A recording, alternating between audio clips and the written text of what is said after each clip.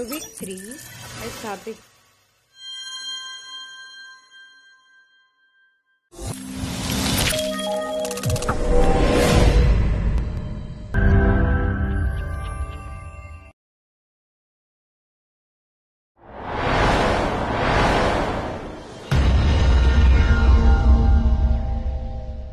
is locomotor and non-locomotor.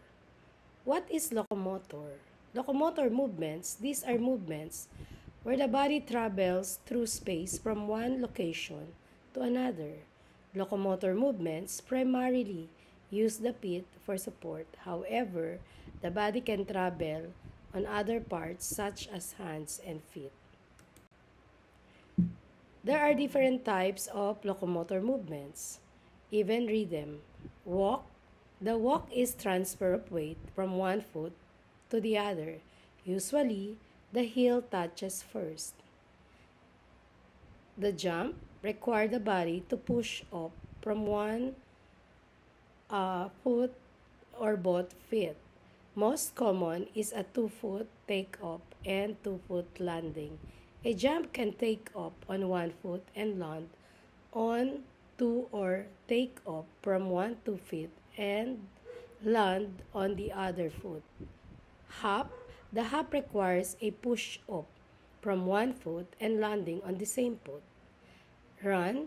The run is a transfer of weight from one foot to the other. However, the body is propelled into the air and suspended between run steps. The leap is performed by pushing up from one foot and landing to the other foot. The locomotor movements also is having an uneven rhythm. Skip, a combination of step and a hop on the same foot followed by a step and hop on the other foot. The rhythm is uneven. Long, short, long, the step, and short, the hop. Gallop, a forward movement where one foot leads the gallop while the other foot follows the lead foot. Steps with a bent knee and pushes up into the air and landing on the trailing foot. The rhythm is uneven, long, short, long the step, and word the landing.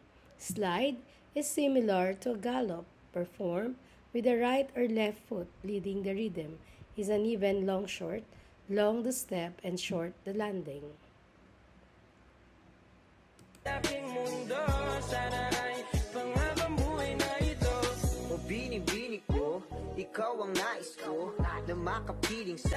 Next is the non-locomotor.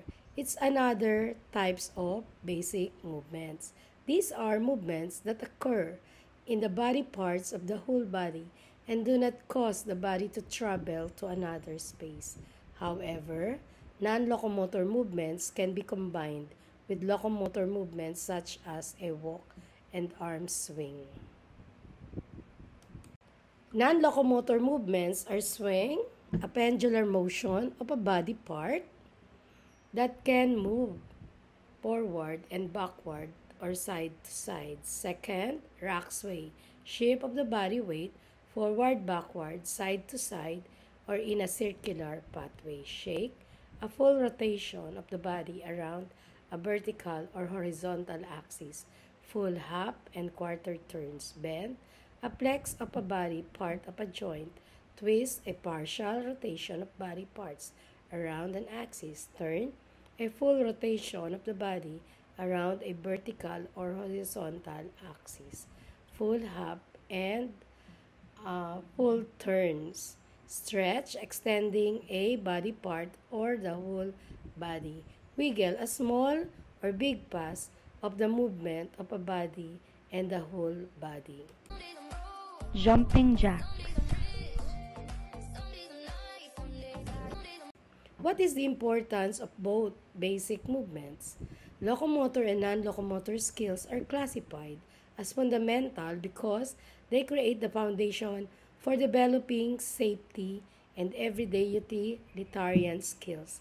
These skills form the basis of recreational physical activity, specialized sports of games, and influence activity, preference, self-concept, and future physical competence. Lastly, these skills also contribute to the development of flexibility both physically and mentally. These skills assist with body awareness, and spatial awareness allows us to explore the way in which the body can move, controlled or balanced on by the body that the body can make. References. Thank you and Biba Mapua.